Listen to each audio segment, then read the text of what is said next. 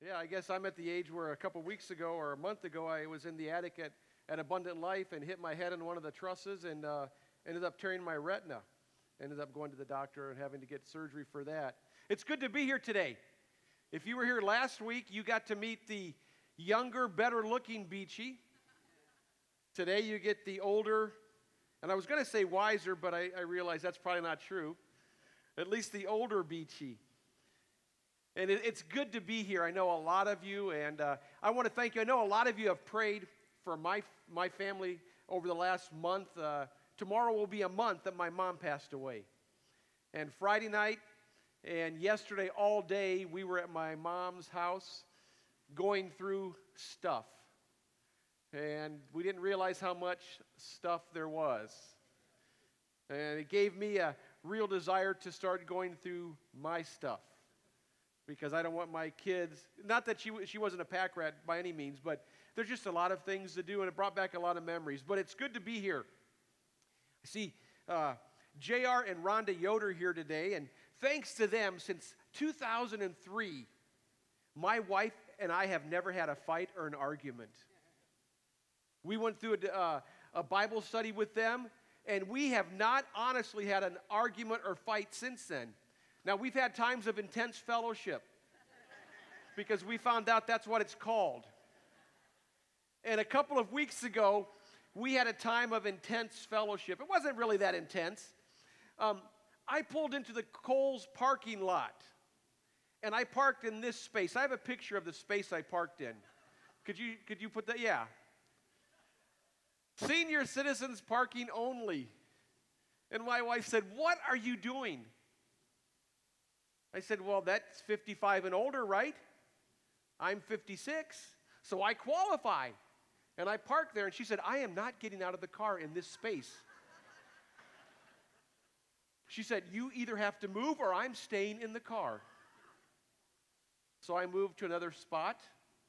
I took that picture, put it on Facebook, and there was a lot of disagreement over that. I asked, "Do I qualify to be in this space?" The best response I got was from my cousin in Ohio who said, "Yes, you qualify, but you're able to walk around really well, so don't take advantage of that space. Use that, leave that for someone who can't get around as well as you." So I said, "Okay, I won't park in there again." But to prove to you this morning that I qualify to sit in that or park in that space, I'm going to say something that we've all heard. And when we were little growing up and we heard it, we went, "Oh no, here we go again." But I'm old enough now to say this. When I was a kid, you heard those, right? When I was a kid, it was a lot tougher than it is for kids today. I walked to school 5 miles both ways uphill in the snow. Well, actually, in Hartville, I rode the bus. When we moved here, I did walk half a mile to get the bus to go to Riverview, but it wasn't in the snow. And if you know Sarasota, it wasn't uphill.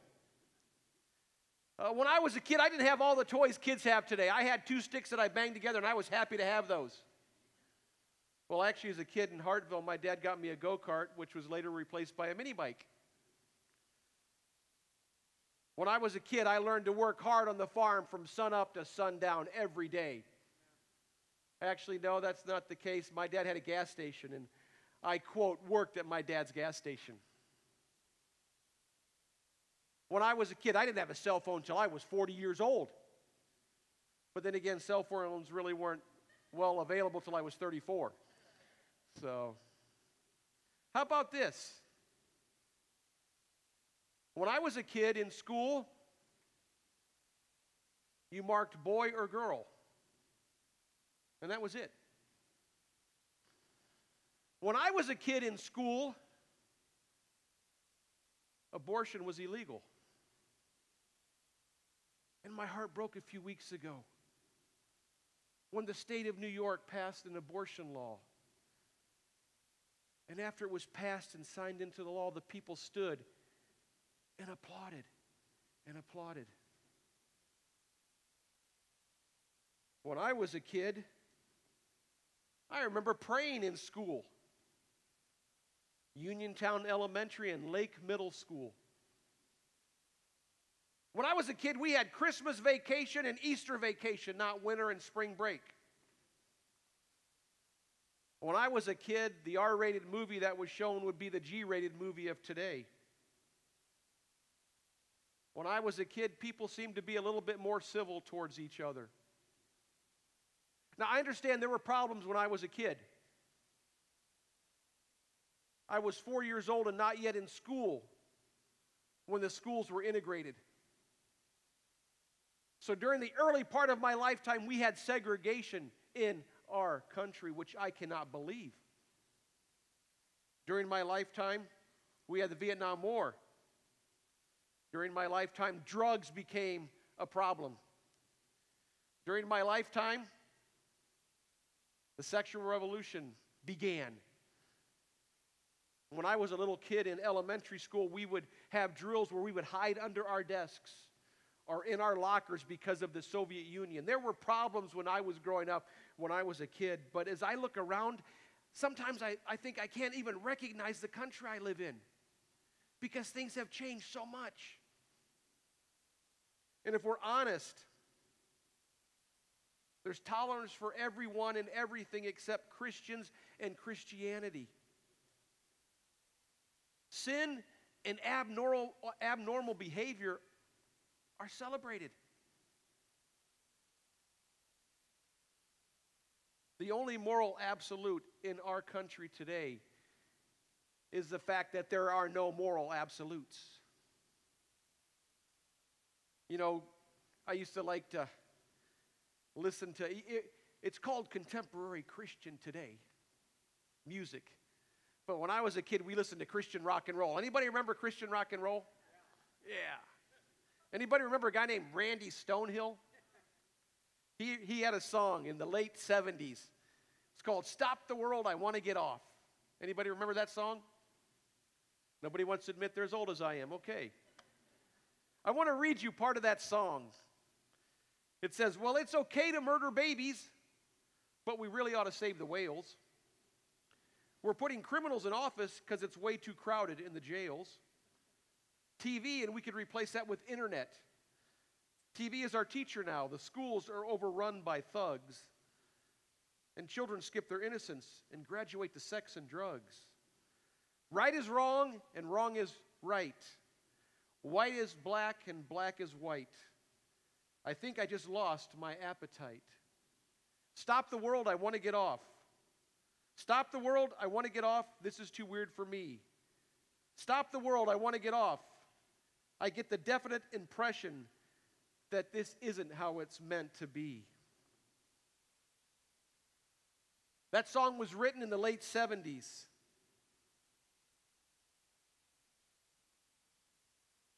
And I think we can say it's still valid today. You know, last week, a couple weeks ago, when Andy asked me to speak, I knew right away what God wanted me to share. Last Monday morning, I was up early. I was reading my Bible reading plan that I've used the same one for the last 14 years. So every day of the year, I read the same thing the next year. And that morning, I read something in Psalm chapter 12 that I think applies to our world today. And God said, this is what I want you to speak about. And I said, but Lord, I got the message already ready. And he said, this is what I want you to speak about. So I want you to listen to, I'm going to read the first and last verse of that psalm. It's only 8 verses long, but the first verse says, help, Lord, for the godly are no more. The faithful have vanished from among men. Stop right there for a second. Help, Lord, for the godly are no more. The faithful have vanished from among men. Do you ever feel like that? Do you ever feel like in our cultures you look around, you go, wow, God, where are the godly people at? We're way outnumbered.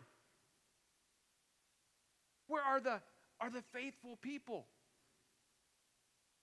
And how many of us know people that at one time were godly? People at one time who were faithful.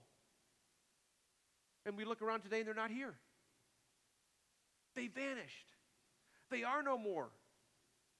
Because they found it was a lot easier to walk the other way than to be godly and faithful. And you know, it's easy to say, man, to rail against society, to rail against culture, to talk about how bad things are. But like I said, this song was written in the late 70s. And all you got to do is go back a little bit farther. And they were saying the same thing. They're always saying, this is the end. Look how bad it is. And it seems like it continues to get worse and worse and worse and worse. And as I was reading that verse, I actually journaled on that verse today, that day in my Bible reading plan. But what God really spoke to me about was the last verse. The wicked freely strut about when what is vile is honored among men. And I thought about that. Oh man, how we honor what's vile today. But God said, don't stop there. Go back to the first verse. And that's what the problem is. The problem isn't the wickedness that is honored. The problem is the godly are no more. The problem is the faithful have vanished. God's not looking down saying, the sin is the problem.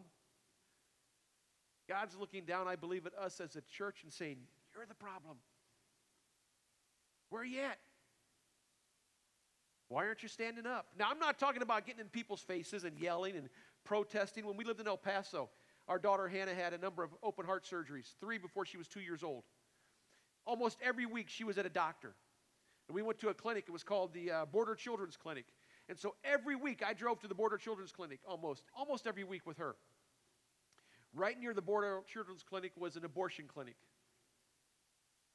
And every day that I passed that abortion clinic, there was somebody across the street with a van that had posters all on the side of the van that said Dr. whatever his name was, we'll call him Dr. Smith, is a murderer. And had pictures of babies that had been aborted. Now, I'm against abortion as much as anybody, but I don't think that's the way we go about it. We don't condemn people for what they do naturally. We bring them the good news. And that's what I want to talk about last week. I'm so excited that my son was able to be here with Ryan and Andy and I think Dave, and you all had a discussion about what it means to share the good news. Well, I want to take that and build off of it today. So if you have your Bibles, we're going to be in the book of Matthew. Because if we're honest, the godly have vanished. There's a lot of strutting going around today, isn't there? You know, when I can you go back to that verse before? I'm sorry. It says the wicked freely strut. I don't know what you think of when you think of the word strut. I think of peacocks. Think of roosters. But the Bible says it's sinful people. I had a rooster growing up. And I just love to watch, chickens. They do that when they walk, And the Bible says that's what sinful people do. They're just like, yeah, look at me. Look at my sin. They're proud of it. Everywhere you look, people are outraged too. Liberals and conservatives. Democrats and Republicans, independents and libertarians. It doesn't matter. Why? Because they don't have the answer. The answer to our dilemma is not found in the political party. Vote for whoever you want, but trust Jesus. And I want to see today now, what does Jesus say about this dilemma? How can we as a church do anything about this? So now if we go to Matthew, I want to read, this is probably the most famous sermon that was ever shared, the Sermon on the Mount, Matthew chapter 5. I want to read 3 different passages in Matthew. And I believe I didn't give the last one to you, but it's just a couple verses. Jesus said, "You are the salt of the earth. But if salt loses its taste, how shall its saltiness be restored? It is no longer good for anything except to be thrown out and trampled under people's feet. You are the light of the world. A city on a hill cannot be hidden. Nor do people light a lamp and put it under a basket, but on a stand, and it gives light to all in the house. In the same way, let your light shine before others, that they may see your good works and give glory to your Father who is in heaven." I want us to realize today that according to Jesus, I believe we've lost our taste and we've lost our light. I'm not going to say salt, because Jesus uses the word salt, but he also talks about taste. And so I want to talk about taste and light. First of all, taste. You know, Jesus, I believe, was the tastiest person who ever lived. And what I mean by that is, Jesus put a good taste in people's mouth. People were naturally drawn to him. But how do people feel about Rick Beachy? How do people feel about Bayshore Church? You know, a non-believer one time was asked, well, with all your problems, why don't you consider going to church? And they responded with, going to church? I already feel bad enough about myself. Why would I go to church and feel even worse? And if we're honest, Jesus said we're the salt of the earth. We're the taste of the earth. But we've given people a reason to have a bad taste in their mouth because of church. Why? Because people have had bad experiences in church. People have felt condemned in church. And I don't know, I might have used this example when I was here once before, but I know a guy who went to a service one evening. And he knew the usher, and he didn't go to church very often, but he really felt like he wanted to get back with the Lord. And he went to church one evening, and when the usher greeted him, he said, "Speak of the devil." You can imagine how many times that guy went back to that church. You know, Jesus was the only person who was ever perfect. And we sometimes think, well, if I hang around people that aren't Christians, I might get contaminated. But Jesus was the only person ever who was perfect. And he wasn't afraid to hang around people like that. We've got to be the taste that draws people to Jesus. You know, one time, I was probably like 13 years old. And it was a Saturday afternoon, and I was going to watch a baseball game at home. I can still remember it. I poured a big bowl of cornflakes because my mom, you know, who just passed away, did not buy coated cereal, you know, sugar cereal. It's not good for you, she'd say. So I poured this big bowl of cornflakes and probably put about 8 or 10 scoops of sugar on it, you know. Sat down, had the game on, stirred it all up, took a bite, and at that moment realized I had confused the salt container for the sugar container. It went in it came out as fast as it went in, put it that way. Jesus said, you're the salt of the earth. But sometimes in our saltiness, we repel people. There are times to be salty and there are times to be sweet. And we as a church have to know the difference. Because instead of saying, oh my goodness, look at all the vile things that are going on. Why not ask, why aren't we drawing more people to Jesus?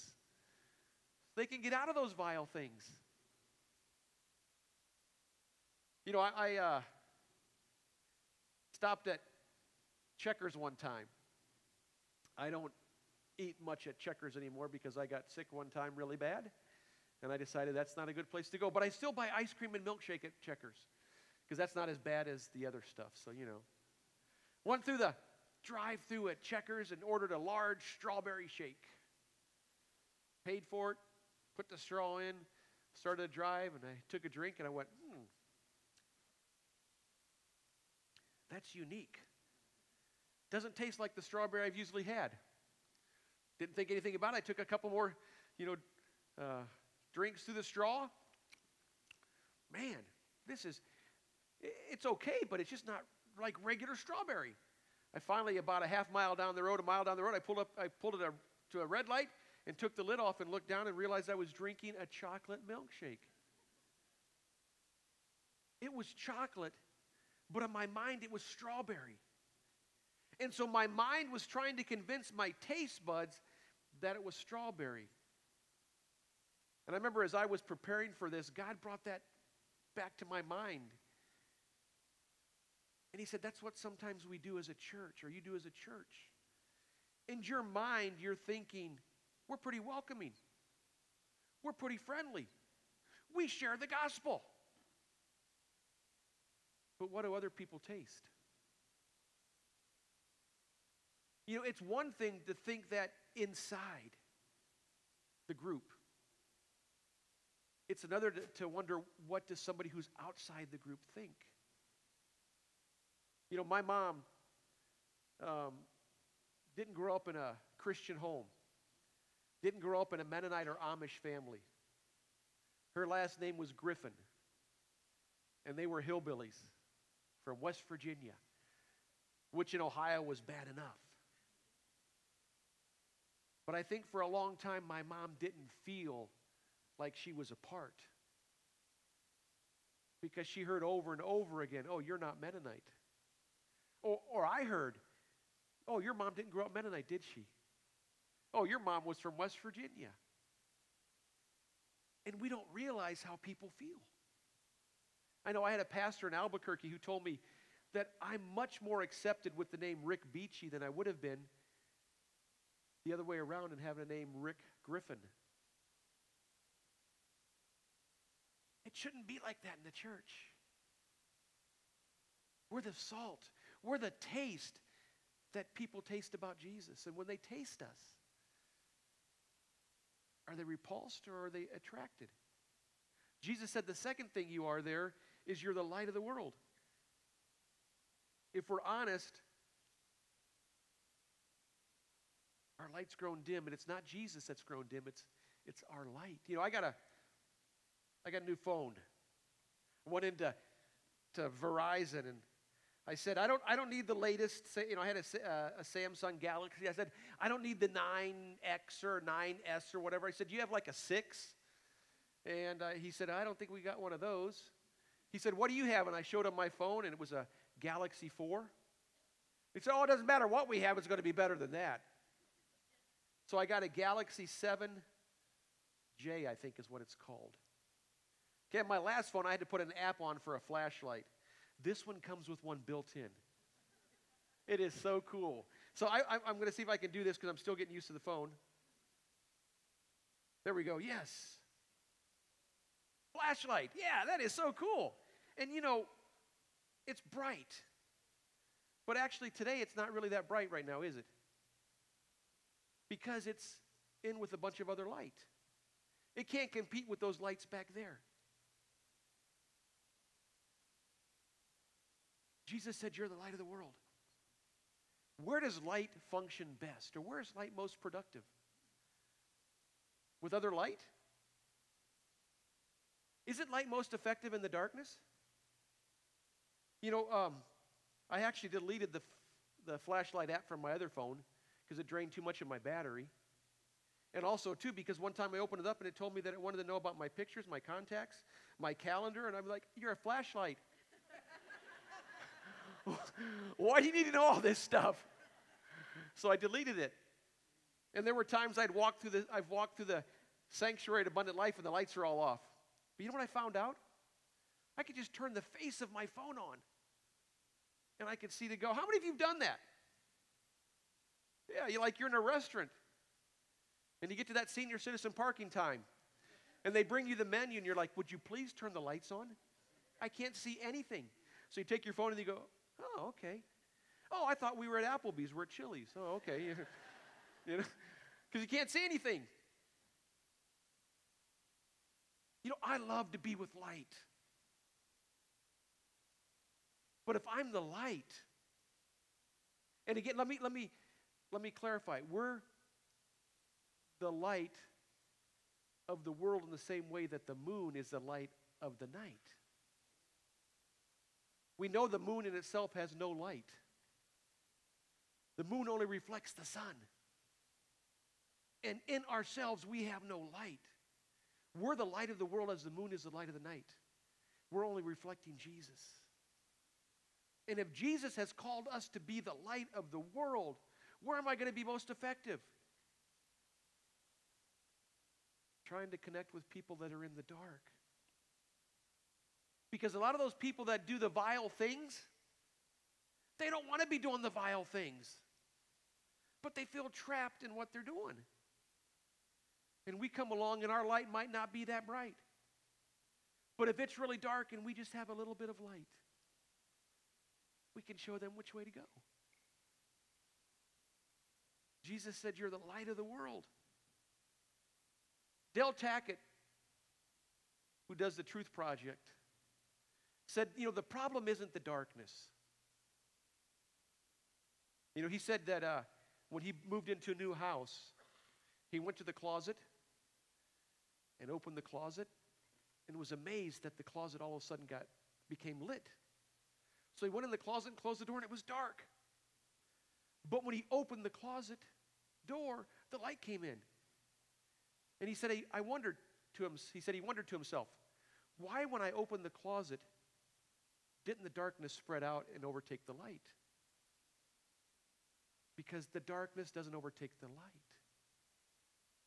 The reason the darkness spreads is because the light dims. He said the problem isn't that somebody went out into the middle of Kansas and opened up a box of darkness, and the darkness has spread over our land. The problem is verse 1 in that Psalm 12. The godly are no more. The faithful have vanished. We've turned our lights off, put them in our pockets, and said, I'm going to go home. We're the light of the world. It's not like, if you grew up watching cop shows, remember the bad cop, or good cop, bad cop, not bad cop, bad cop. The good cop, bad cop, where the guy would come in and the good cop would try to be nice and everything, and then the bad cop would take the light and shine it right in his eyes and try to blind him. No, it's not like that. I told you I hit my head in the attic at church and hurt my eye and went into the eye doctor, and the eye doctor said, we need to send you to a specialist. So I went right across the parking lot to the retina specialist, and they did these tests, and they said, yeah, your retina is torn. And it must have just happened because it's bleeding. The guy said, we can fix it right here today. And I was like, okay. So he took me back in this room, and they did a laser treatment on my eye. And he said, now it's going to hurt a little, understatement. It's going to feel like somebody's pressing against your eye. No, more like an elephant is sitting on your eye. He said, now if it gets too much, just tell me and I'll stop and take a break. So he says, you got to open your, so my eyes, this light is there, and it's like, whoa, it is the brightest light, I can't believe it. And it's feeling like there's all this pressure in my eye, and it just keeps going and going and going and going. And finally he stopped, and I said, oh, he's taking a break, and here he was done. I was like, praise God. But that light was so bright for the rest of the day, and he had already dilated my eye. For the rest of the day, I'm walking around, all I can see is a spot in front of my eye. But that light was healing. I don't know how it worked. I don't know how he shines a laser light in my eye and seals off the tear, but it happened. And my eye is fine. Light brings healing. Jesus said, you're the salt, you're the taste, and you're the light. The reason the vileness is uplifted is because the people are in darkness. We don't rail against the people in New York City who passed that abortion law. We pray for them because they are blinded. They're in the darkness. We say, Lord, make me a light in the darkness. The second thing I want to read down now in the next passage there in Matthew, in the Sermon on the Mount, Matthew chapter 7, verses 24 to 27. And Andy, you guys don't have a clock anywhere, so I have no idea how long I've been preaching. So is there going to be like a 40-second countdown like in football or something? Or okay, you'll tell me? Okay. Matthew chapter 7, it says, everyone then who hears these words of mine and does them will be like a wise man who built his house on a rock. And the rain fell and the floods came and the winds blew and beat on that house, but it did not fall because it had been founded on the rock. And everyone who hears these words of mine and does not do them will be like a foolish man who built his house on the sand. And the rain fell and the floods came and the winds blew and beat against that house, and it fell. And great was the fall of it. A little over a week ago, we were looking at a house, looking at a little house that someone owned, and In the garage, it had the most unique window I'd ever seen. This window went like this through the block. You could see right, there's about a crack, about a half inch. You could see right outside. It wasn't a window, it was a crack in the wall. Because you went outside, you looked, and the foundation had sunk. You looked up at the ceiling, and the drywall had separated. You know, the foundation had an issue. Jesus said, if we do what he says, we're on a firm foundation. You know, that house needs repair to the foundation. You can't just take mortar and fill in the cracks and think it's going to be okay. Because eventually they're going to show again. Some settling has occurred. And I think, if I'm honest, the older I get, the easier it is to let settling happen when it comes to the Word of God. And I don't maybe take it as seriously as I once did. And I can be okay with that if I'm not careful. You know, we've lost, I think, as a church, our belief in the fact that this is God's Word. A couple of weeks ago, I saw an email. It said something about, watch Bill Maher interact. If you know Bill Maher, he's an atheist who hates Christians, loves to make fun of Christians. Watch him interact with an intellectual Christian and get, knocked down. And so I thought, that'll be interesting. So I turned on or went to the link or whatever and watched Bill Maher interact with this intellectual Christian. And it was interesting. Bill Maher told the guy, I really like you. And the reason he really liked him is because he told Bill Maher, well, we have to understand, that the book of Genesis is not a history book. God didn't actually create the world like that. We obviously know that it took billions of years through evolution. And so Christians that are honest know that the Bible is just a story in that form. And he asked him, the flood of Noah. Well, of course the flood of Noah is just a story. It's not real. I'm sure he would have said the same thing about the book of Jonah. All of a sudden I realized why Bill Maher liked this intellectual Christian is because this intellectual Christian had said, we can't trust this. We can't trust it for what it says. I had a friend that went to a Christian college. And he took an overview in Old Testament studies. And he learned there that the book of Genesis was not history. That Jonah was not history. And someone asked, well, Jesus mentioned Jonah. And the professor said, well, in the time of Jesus, they thought it was true too. So Jesus obviously thought it was true too. And we wonder why the walls are cracking. And I believe that goes back also to the taste and the light. If we don't have confidence that this is God's Word, we're not going to stand. And we're not going to be salt and light.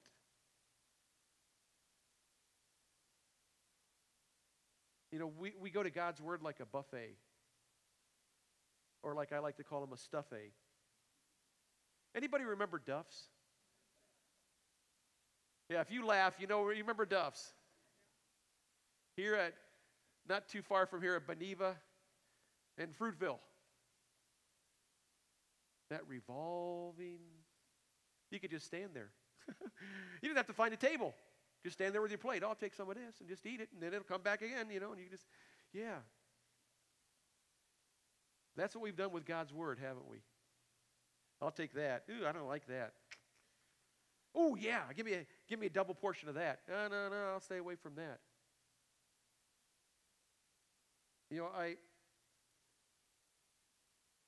I want to commend you as a church.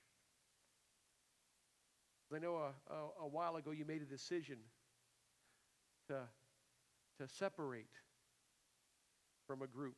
And I'm not here to downplay a group or anything. I grew up in the Hartville Mennonite Church.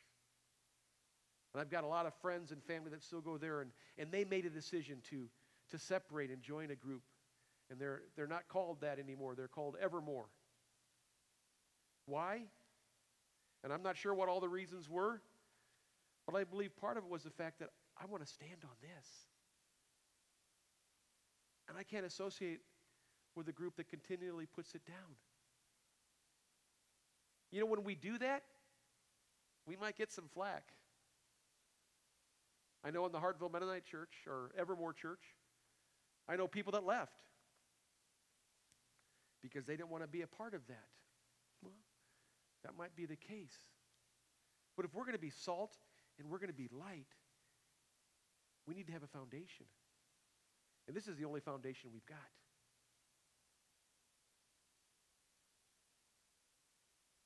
The last thing I want to say, I said we've lost our salt, our taste and our light. We've lost our foundation.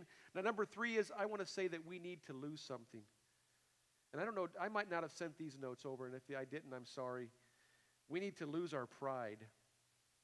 And I'd like to read the last couple verses from Jesus' sermon, the Sermon on the Mount. It's in Matthew chapter 7. Jesus said it. It says this, and when Jesus finished these sayings, the crowds were astonished at his teaching, for he was teaching them as one who had authority and not as their scribes. We need to be astonished, amazed, overwhelmed, blown away with Jesus and not ourselves. A couple of weeks ago, I went into the Dollar Tree, which is like my favorite store. I love it when I'm standing behind somebody in line at the Dollar Tree and they say, "How much is this?" Really? It's either $1 or 2 for $1, with the card, but I walk in and they had a table there with DVDs. Man, DVDs for $1, that's like Shark to Blood, Whoa, what do they got here, And I found one called Ragamuffin. Story of Rich Mullins, who was a Christian songwriter, died in an accident. I didn't know Rich Mullins' story. Rich Mullins struggled with alcohol all his life. Rich Mullins struggled with the fact, am I good enough for God?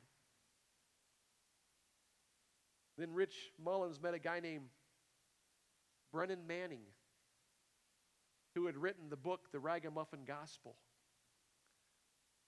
And what Brennan Manning told Rich Mullins is we're all ragamuffins. None of us can do it on our own. We all need God's grace and help. And I know when I start to think I can do it, that's when I'm going to fall. I can't live the Christian life on my own. You can't live the Christian life on your own. You can't be the taste and the light of the world. I can't be the taste and the light of the world. I can't have a firm foundation. You can't have a firm foundation without God's grace and God's help. Today it's common for people to say, the church is the hope of the world. I disagree. Jesus is the hope of the world, and he happens to work through the church. Because the church in and of itself is not going to offer anybody hope unless they realize they can't do it. And it's got to come through Jesus. That song I quoted earlier, "Stop the World, I Want to Get Off." No. It's not "Stop the World, I Want to Get Off." It's "Stop, Rick, and engage with the world." Last week you talked about sharing the gospel. Sharing the gospel through, I think you talked about this, didn't you, Ryan? Sharing the gospel through a very simple method. Very simple. And Andy, I don't know, that was a God thing because I have in here engage. Engage. We need to engage with the world if we ever want to see the world change. Let's not be the people who in Psalm 12 say, "What's going on here? Look at how bad it is." Let's be the people who say, "Wow, it is bad. It's time for us to up our game. It's time for us to be the taste that people need. It's time for us to be the light that shows the way in the darkness. It's time for us to get back to this Bible and say, this is going to be my foundation come whatever comes. Time for us to say, God, I can't do it on my own. I need your help. You know, when my dad was 56, he was an old man. At least I thought he was. And I'm sure there are a lot of people here today that think I'm an old guy, and I am.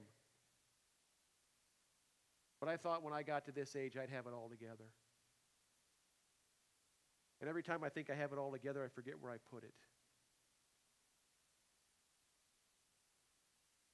God's called us to be the taste, the light, based on our foundation in Christ. And to say, God, we can't do it. It takes you. So I want to encourage you today. God's called you to engage where you're at. God's called you to be the taste and the light and offer people a foundation through Christ. I want to invite, I wrote it down because the last time I was here, I invited Josiah to come up with the worship band. Zachariah is going to come up. And as they're coming, I just want to pray for you as they're coming to get ready. And thank you for giving me the privilege of coming with my family today. And I'm planning to be here Saturday. I'm excited about what God's going to do as we engage and take the taste and take the light and take the foundation that we have in Christ. Father, I thank you for the church here at Bayshore.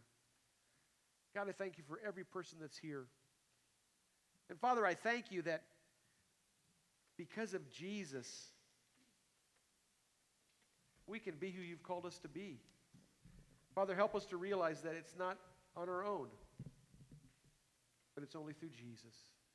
And I pray that you would use this congregation, that you would use each person in this congregation to engage those around them. And I thank you and praise you for what you're going to do. In Jesus' name, amen.